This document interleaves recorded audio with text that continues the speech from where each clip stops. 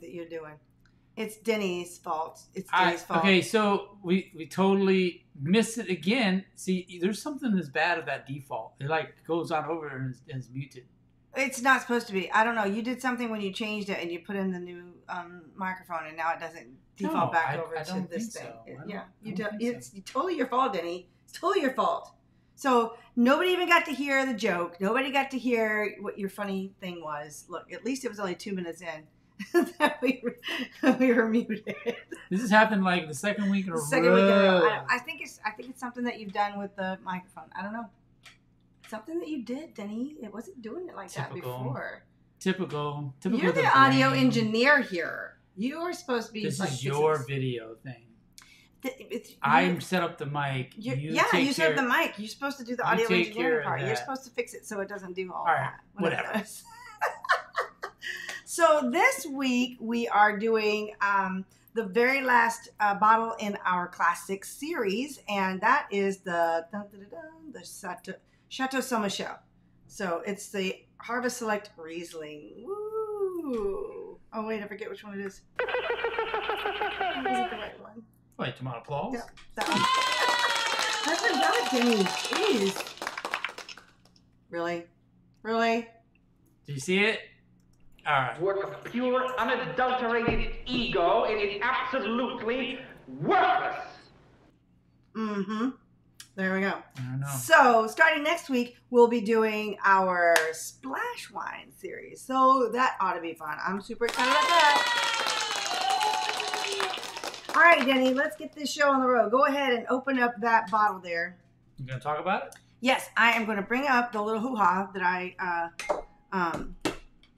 I pulled up about this. This is the tasting notes, because this is actually, what vintage is this? 2018?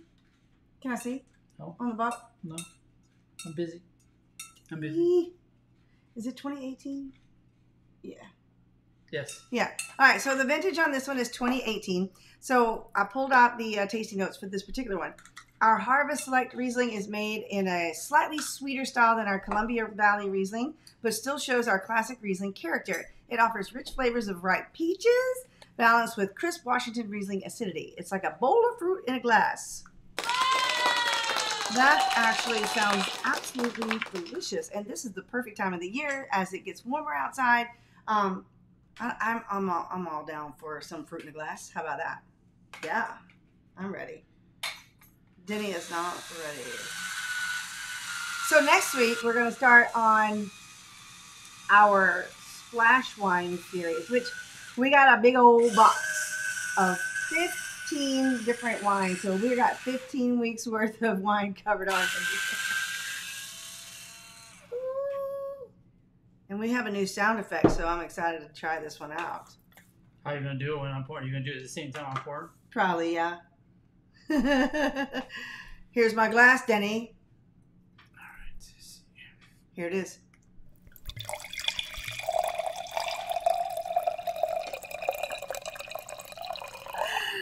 Oh, I love being married to a sound designer and sound engineer. It's fun. He finds and makes all these different... Oh, you want me to do it for you too? Okay, here we go.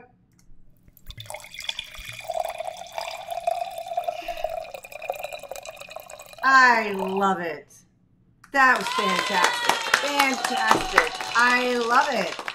Denny, that is too cool. We got to keep getting some more like cool sound effects like that. That one was a really... I made that one. He totally made it. I made it. What are you doing?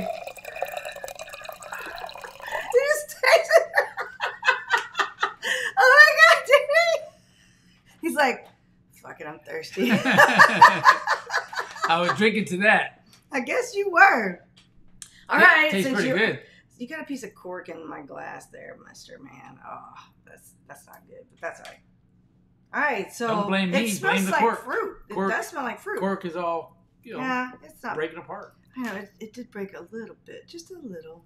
It's not one of those rubber cork. It's old fashioned. I know it's an old fashioned. It's a cork real cork. Riesling type thing. It does smell delicious, I have to say. It tasted delicious. Did it? Mm-hmm. Okay, you want to clink my glass since Mr. Man, you already took a drink. You filled these glasses pretty full, didn't you? Let's go by the sound effect. This is your kind of wine. This is definitely a It's a summer. It's a summer drink. It is a dessert wine for sure. It's not dessert. It's not a dessert tastes wine. Like dessert for sure. It is a sweet Riesling, which obviously Rieslings typically are sweet. That's probably why he actually picked it, because he does like these sweeter ones a lot more. But I like it because it's actually not too sweet, and that is my problem with a lot of those sweeter wines. They tend to be too sweet, and I don't really like them. So how did it taste with the grape? It's all right. It's okay. May not be a complimentary flavor. And these grapes are really sweet.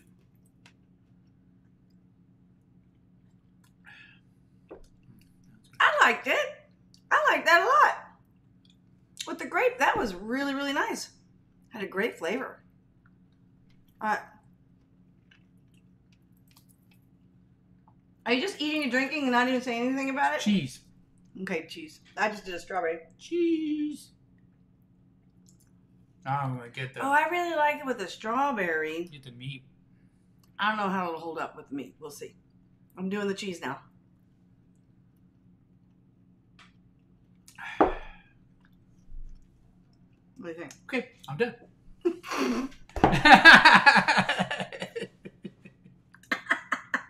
Denny!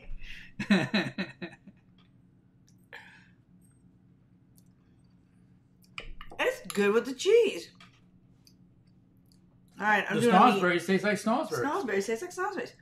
This is actually a pretty good wine. I'm impressed. I didn't expect very much from it. I didn't expect it to be very good. I really didn't. You know, what's deceiving about it is that when it says it's a sweet Riesling. Okay, mm-hmm. So we've had many Rieslings in our time when we were in Germany. Yeah. And I would say that they're not exactly created equal. They are not. Because there is definitely some. All right, I got to stop you for just a second. Did you had it with the meat, right? Mm-hmm. Good.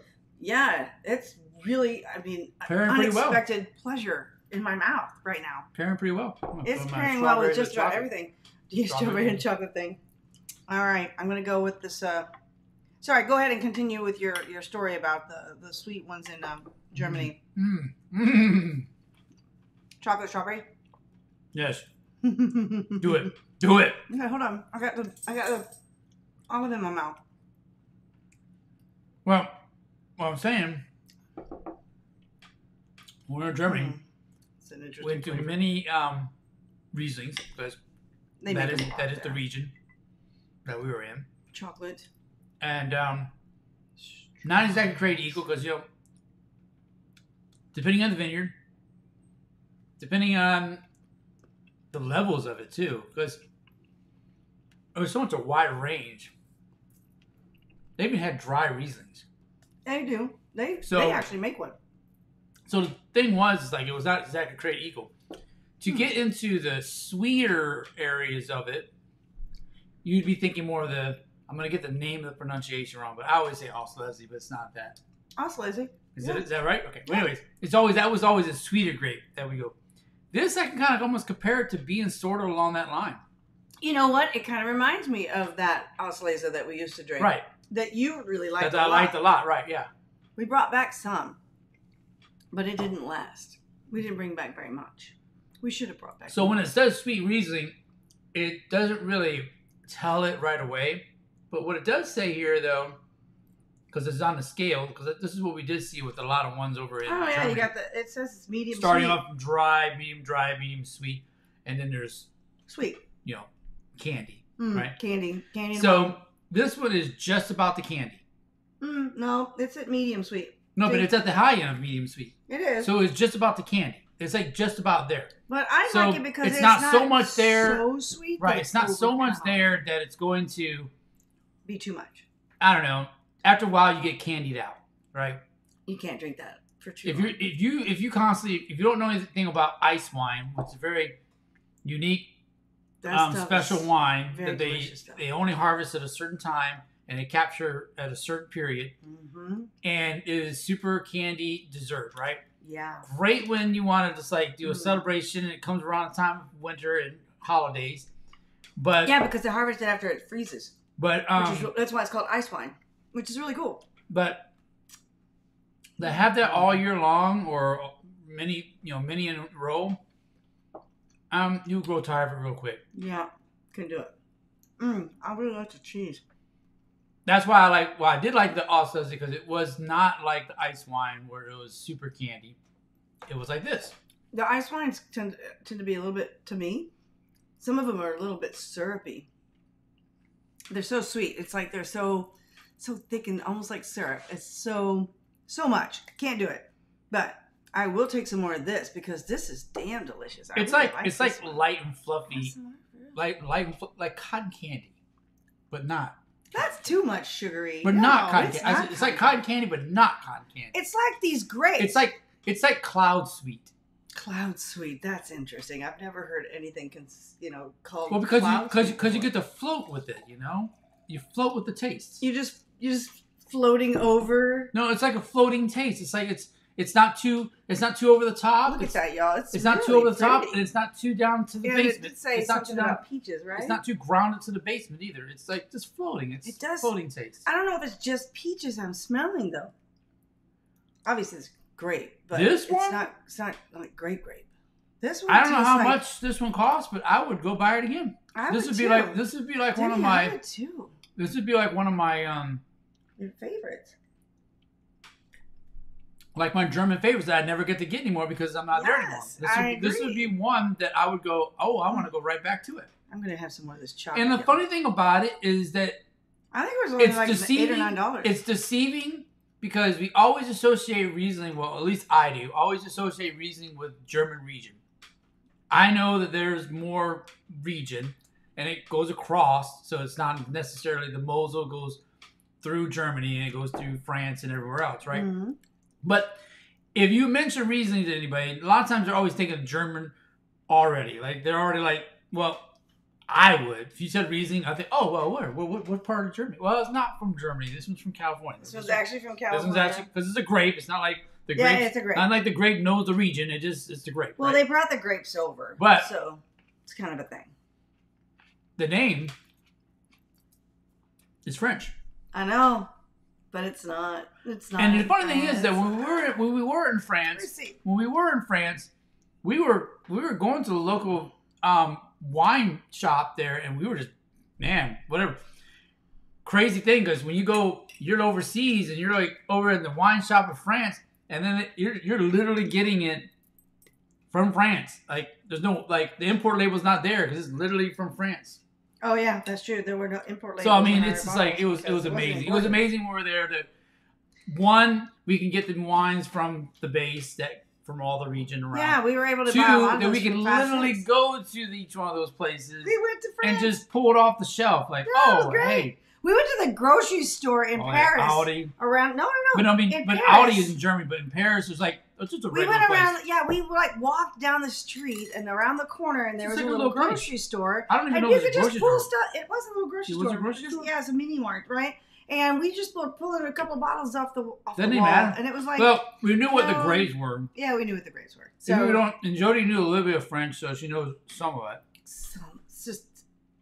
And then if not, they mostly speak English there too. They did. It was so funny because I spoke French that I've been waiting my whole life to do, and they spoke back to me in perfect American so you know, English.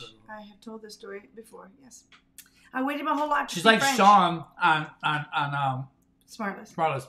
You know that one time when I worked Did I ever with tell you I worked with Kenny Rogers? Yeah. Did I ever tell you about I worked with Kenny we know Rogers? that story. Yeah. I was an elf with Kenny Rogers' show. Yeah. Totally know that one. Totally know that. Sean, you can just stop telling that story now. There you go. I think Thank you. I think I can go ahead and just rewind and I can probably get that back. Yeah. Can I get that time back from hearing that story so many times? No, probably not. However, I have told that story a lot of times, but it's true, y'all. It's true. Well, here's a news story. We went to Belgium and we're going to figure out that most of them would speak English because nobody can really speak Dutch. No, you're talking about Dutch. Yeah, that's Holland. All right, Holland, okay. We went to Amsterdam. Netherlands. We went to the Netherlands. But we found out, well, they mostly speak English because no one else in the world speaks Dutch. Only the locals that live there know how to speak Dutch, and nobody in the world really knows how to speak that. You don't learn. If you go to school, there's not really Dutch in that list anywhere. No. Because that's actually a really hard language. Yeah. There was an episode of House where he got, he got a prostitute from Belgium. No, Amsterdam. Amsterdam, yeah, to interpret a letter. So he was paying her time, the video time. Leave it to House. Yeah, video time, right, to have her interpret this writing. Oh, because it was. I know it's totally sidetracked, but that's where I remember House. That's the episode. He's like, "Are you on like a porn video site?" Shut up. I'm using it for research. Exactly. I'm using her for an interpreter. So yeah, it's totally right off the board. It's the easiest way to do it. Come on. That's what he said. It probably was. Why would I call out some really interpreter that I got to get here when I got this one free to go, here to go? And we have a relationship. I mean, we already know each other. It's all good. These are really good. I miss House. I miss House too. But this is a really good wine. I'm really excited about it. All right, so man, it's time to with that, it's give time. A vote on this one. Dun. We don't have a drum roll, Denny.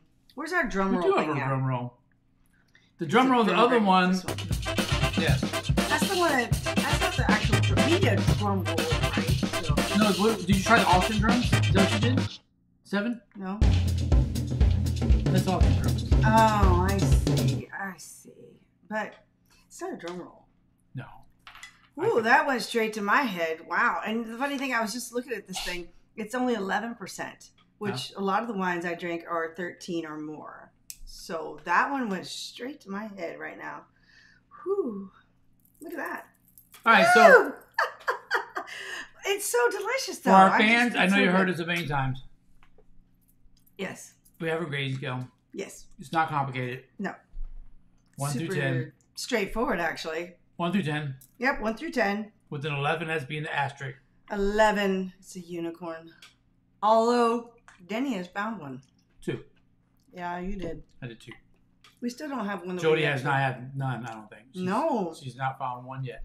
A unicorn is a unicorn. Like, it should not be like every day that you find a unicorn. That's cranked up.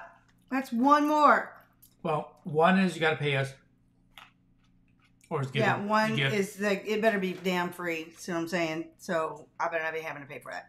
5 is okay. Just okay. It's just okay. But typically the 5s are the ones that you drink when you go to a party and they're supplying the wine for free. Like weddings.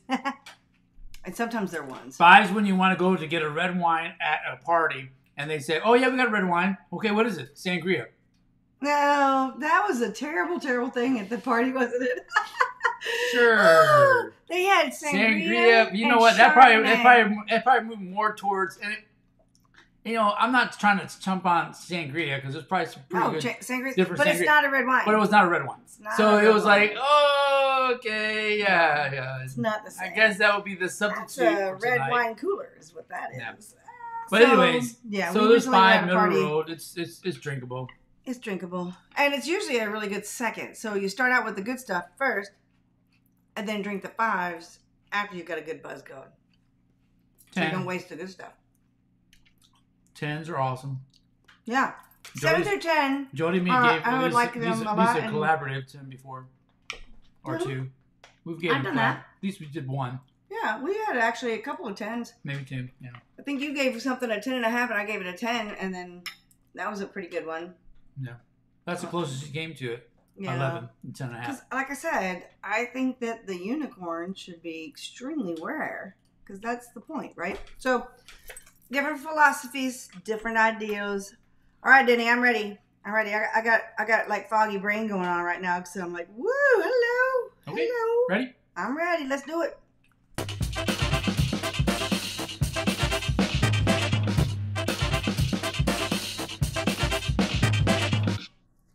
I'm ready. I'm back and I'm ready. I'm back and I'm ready. Okay. You ready to reveal? I'm ready. Let's do it. 3, 2, 1, go! Of course you gave it an 11! That's pretty awesome, though. I gave it a 10. Denny gave it an 11 because he gives away unicorn status for free. Third one. All the time. Third that's one. his third 11. What is the problem? It shouldn't be so easy to get 11. 3-peat. What is... Is that like Pete Moss? No. it's a sports term. It's a 3-peat. I know. Oh my gosh. Well, there it is. And that means that this particular wine, which is available on almost every grocery store shelf, this one's one you should go out. I don't know. I got this at a shop at. I don't know if it's at every grocery store shelf. Yeah, this is as popular around most of the grocery stores as like the Robert Mondavi. Chateau Saint Michel is everywhere. It's a very popular brand that's everywhere. You can get that anywhere, which is really cool. I mean, because Jody sucked it down like it was like she was having a now later. It does taste a little bit like a now later, like the apple one. It does have a little bit of apple flavor in it. It seems like to me, it feels like apple and the peach that they mentioned. It's got all of those good flavors in it. So I like that it tastes like fruit, and it's not too sweet. It's really light and easy to drink, obviously, because I'm having no problem sucking this down. It's very good. And very good. According to what she said, it's been a long time since we had it. Well, not a long time. We've not had many white wines, and so last week we had the buttery Chardonnay from Robert Mondavi, and we both liked that one a lot. It was really good. I will drink that one again. And now we have the Riesling, the sweet Riesling. We can get some of these when my folks come to town. Well, at least this one won't cost that much. It won't. Yeah. They're coming to get the boy after school. And he's going to stay with them for a few weeks. And then we're going to go travel down to Texas. Or across, I should say. It's just cross. Across. Up. Sort of up. Sort of up? Yeah. Sort Here of we are, Florida. Mm-hmm. Yeah, like that. Up to Texas to go visit with them for a little bit over July 4th. So during those weeks, we'll be traveling up north to Texas. That is just funny. So maybe we'll do this live from wherever we are. A Fort Worth special? Yes. Don't you love that idea? I like doing the whole idea of doing these wherever we are, because all I need is basically my laptop. I mean, we can bring all of our rig with us, I guess. It's not that big. No, not that much. It's not that much. So That will be coming probably in the future. I got your hand. Oh, Denny, your hand is like... Oh, my gosh. And with that, let's talk about what's happening next week. Because, like I said before, this is the last week of the Class 6 series that we were doing. All these wines came from the Class 6, which is the military base version of the liquor store, right? So next week we're starting the splash wines. Denny, what are you doing? So this is the first one in the series. This is the Lacrima Purpura. This one it's in, it's a Spanish wine. It's from Spain. It's all in Spanish on the back. Dry red. It's a dry red blend, though. So is it Tinto Seco? Tinto Seco. We'll have to look that up and see what that actually means. I don't even know. Yeah, everything's in Spanish. It's all in Spanish. But it's a wine directly from Spain. And this is the best part. It's a twist. Wait. It's actually English right here. It's Spanish. Cherry red with violet hues. Intense aroma of ripe red berries over light jammy background. There's your word. Jammy. It's a smooth and velvety on the palate with a nice finish. I like smooth and velvety on the palate. That's one of my favorite things. So that ought to be fun. Well, I ought to chill this one because it says it's best at 60 to 65 degrees. Okay, so that is a huge misnomer, by the way, that Americans think is okay. So here's what we learned when we lived in Europe for a couple of years. Room temperature is not 80 degrees, and we have a lot of 80 degrees temperatures here in the United States. That is not the temperature that you should serve a red wine. Our room temperature here is like 76. It's 76, and it's way too warm. So most people in Europe, they actually have underground wine cellars. So they will keep their wines in the wine cellar. So when they pull it out, it's room temperature to 65 degrees because underneath, first of all, Europe is colder than it is in the United States. And their room temperature is around 65 degrees. So you should chill a red wine in the United States for at least 30 minutes before you open it and drink it. That is room temperature, and that's where it should be served at. So don't feel stupid. Yeah, I know. I know, right? So don't feel silly if you don't like your wine to be 80 degrees when you're drinking it, if it's red. Because everybody thinks that, when you go to a restaurant and they bring it to you and it's room temperature, it's 76 degrees and it's too hot. It doesn't go down very smoothly. If you chill it just a little bit, it will actually be delicious and easy to drink. Don't be illin'. Do the chillin'. Do the chillin'. Exactly. There are some restaurants here. Actually, there's a place in Fort Walton Beach here called Taste. And it's a wine bar with some fancy appetizers, and it's a really cool place. They actually have certain wines on tap that are chilled to the perfect room temperature. Now, what about when we go on to this Class 6 and they have that little water thing that you put in there and you chill things real quick? Yeah, you can absolutely do that even with a red, because if you chill we use our freezer thing. The little freezer thing? Oh, yeah, we have the little things that you keep in the freezer. They're wine chillers. It's to keep your wine bottle that's already open chilled on the table so you don't have to keep going to the fridge.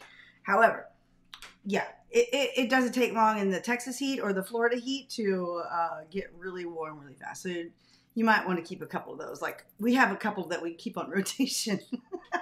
So that once one starts to warm up a little bit, we'll just switch it out and bring out another bottle in the other. Well, here's what Jody does when people don't do it in restaurants and places.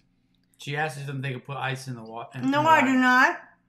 I ask them to put it in the cooler. You've had to ask before to put whites in there. No, I didn't. Only white wines. I don't do that to reds. No, what I used to do is go to a place and they would get to know me. Put it in a cooler? And I would say, I'm going to be drinking Cabernet. Can you please put your bottle in the cooler while I'm here? And they would always serve it to me out of the cooler. And they knew when I was coming, they would see me walk in and they would take the bottle of red wine and we would stick it in the cooler and say, I just put it in the cooler for you. So I'd wait about 15 minutes and say, okay, now bring me out a glass. I'm ready. And then it would stay in the cooler as long as I was having glasses of wine right there. And I would do that at the bar. And that's why you want to get to know your bartenders really well and tip really well. You know what I'm saying? Because if you do that, they will do what you ask and they will take care of you. So a lot of people just don't know that red wine should not be served at 80 degrees. Chilled A little bit. Chilled. Yes. That's the secret. Because if you've ever tried a red wine and it just didn't go down very well because it was just warm and just bleh, well, that's why it's not supposed to be served, that warm. So there you go. There's your wine lesson for the day. Grape, go down the wrong way, honey. They squirt it backwards. I hate that. Oh my goodness. Ooh. Oh, you all right? All right. You good. Get that? Good. All right, good. Good. Look at her. It's so damn good. I have not at 11. 11. Not at 11. Dude, it doesn't have to be in 11 for me to like it enough to drink it like that, because that was some damn good wine. It really was. But it's not a unicorn. Hello? Unicorn. 11 is a unicorn. That's what we're battling against right now. Unicorn. It's a unicorn. That's not a horn, Denny. So, we're done. Yeah, with that. First of all, let me just say thank you so much for watching. We love it when people join us live. If you're watching this on the replay, then be sure to leave us a comment after you've watched the video and tell us what you think of Chateau Saint Michel, the Harvest Select Sweet Riesling, even if it's not the same vintage, because this one is 2018, so we're in 2021. They've got the 2020s are out right now. So anyways, leave us a message, drop a comment underneath, and be sure to click this little button right over here and subscribe to our channel if you like what we're doing. And let us know if you have some ideas about what wines you would like to try out or you want us to check out for you. So with that, we will say adieu, and we will see you guys right here, same time, same channel next week. And until then, go forth and drink wine. And we'll see you next week. Bye. Bye.